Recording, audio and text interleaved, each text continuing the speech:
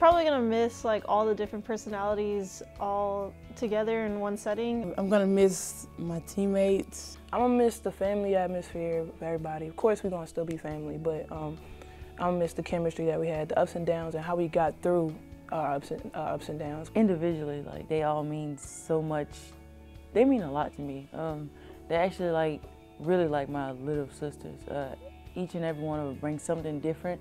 They mean, like, you know, they bring totally different things into my life. Well, I first chose Texas A&M because it was close to home, but not too close.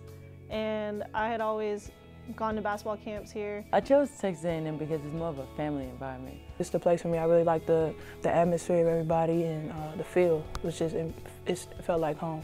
All right, first I want to thank God for giving me the opportunity to be here. I want to thank the coaches, my professors, my teammates, all my friends that I met here. I've learned a lot, and I've become a better person being here. I would say thanks for letting me come into Aggieland, and thanks for being as helpful as you guys have been. I would like to thank my coaches for giving me the opportunity and being more than just coaches. My teammates for pushing me, every single one of them telling me what I can do even when I was down on myself, cheering me on when I needed them most, giving me a hug when I needed them. Jay. I want to thank the coaching staff first for allowing me to have this opportunity. It's been crazy, it's been awesome.